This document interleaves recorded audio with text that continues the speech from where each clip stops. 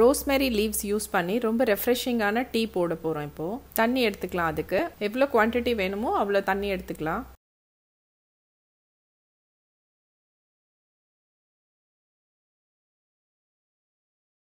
தண்ணியை நல்லா கொதிக்க வைக்கணும்.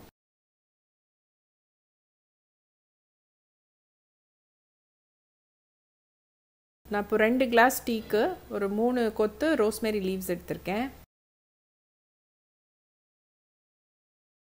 எலுமிச்சை தோல் திருவிக்கலாம். இப்போது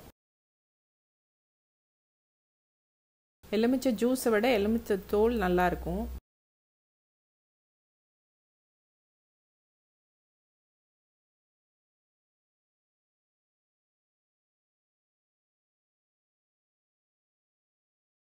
இஞ்சி துருவி வச்சுக்கலாம்.